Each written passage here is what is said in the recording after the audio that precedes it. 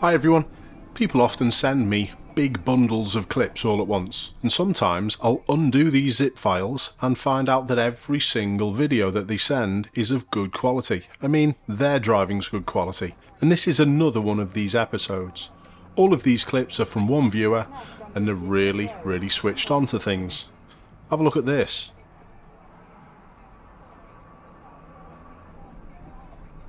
It's just as important to be watching your mirrors and keeping an eye behind as it is to be watching in front, and this saved my viewer the problem because they knew they were turning left.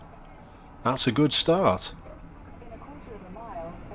My viewer susses out the school crossing patrol's going to be crossing the road and lets the car out, but it's a shame the driver's observations were terrible. And I often find this in similar scenarios where I've tried to do the right thing and be nice. Other people don't observe. Driving at high speed constantly involves an assessment of your speed in relation to others, and others' speed in relation to others.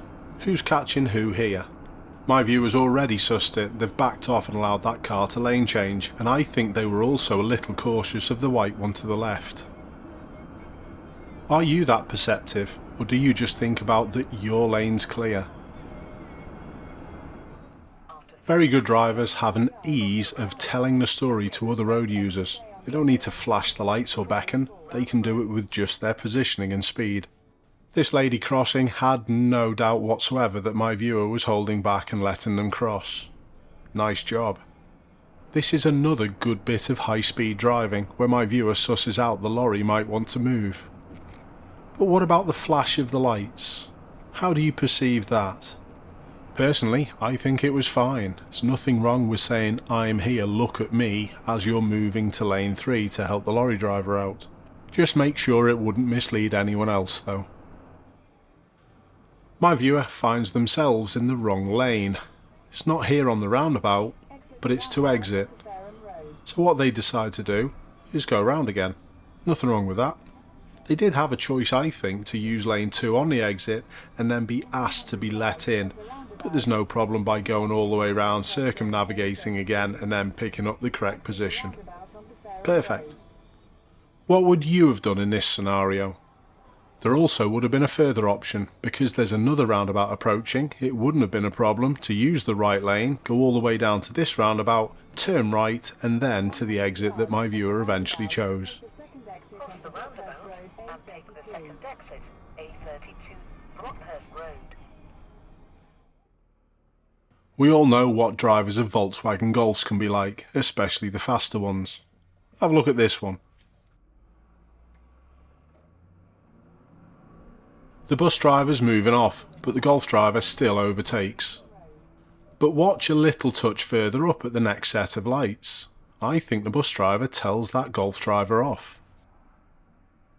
Turn right, Aldrington Road. Did you catch the driver of the bus flashing their lights? With the majority of the speed limits in London being 20 miles an hour, this was the only option for me. How many of my other viewers would have done the same? There's literally no point in pushing past this cyclist with the roadworks up ahead, and my viewer does a great job. I actually think they move out and protect them a little also. Just remember, most of the time, even if you were able to overtake the cyclist, all they're going to do is just catch you up at the next set of lights.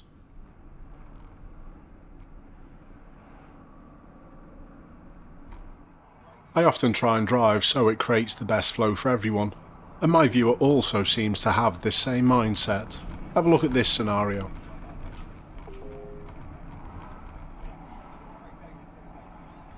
Even though the motorcyclist is in the incorrect lane to go ahead, my viewer works it out. This is a perfect example of why reflective clothing is important to wear at night, not fluorescent like most people think. What's that up in the distance? My viewer spotted it.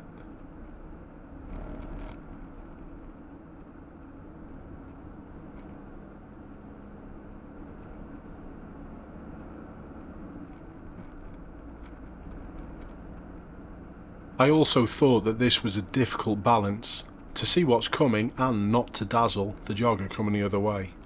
Notice, as soon as the jogger turns round, my viewer turns the full beams off. Great job. My viewer also doesn't struggle giving way to pedestrians at the exits of roundabouts. They do this one particularly well and safely. They spotted the joggers as they were emerging. They knew exactly what was going on. I also like this extra piece of positioning now. To slightly move to the right, again, I think that's just adding an extra little bit of protection. Nice job.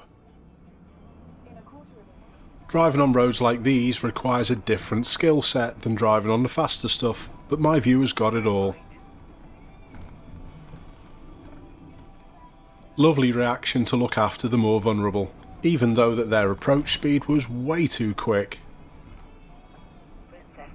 I was also a little surprised to see this clip in this folder, because this is from Liverpool. It's in West Derby, and my viewer susses out that this lorry could be having problems coming out of the supermarket, and because of the queue, he holds back and lets them go. Perfect. I do think there was a little hesitation from the lorry driver with the learner vehicle coming the other way, but that should be easy to deal with any driving instructor. It's also a good learning point for the pupil to gain experience from. I don't think this was my viewer's preferred option, but he's easily able to accommodate the more hesitant and nervous driver. It's obvious that the two vehicles can't fit through on the road section, but the driver of the grey car has got a better, more solid grass verge to use, but they seem reluctant to use it. But my viewer's got this one in the bag already. I think the other van driver was thinking the same. Anyway, it doesn't matter, problem's been solved. They can get on with the day now.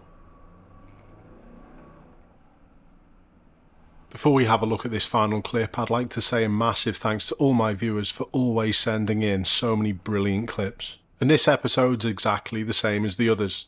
People send in their folders just so the clips can be analysed and learnt from.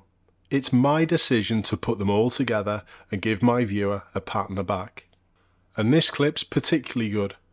Why is my viewer holding so far back of the red car? Well, they've already spotted the emergency service vehicle coming in the opposite direction, and they're creating the space.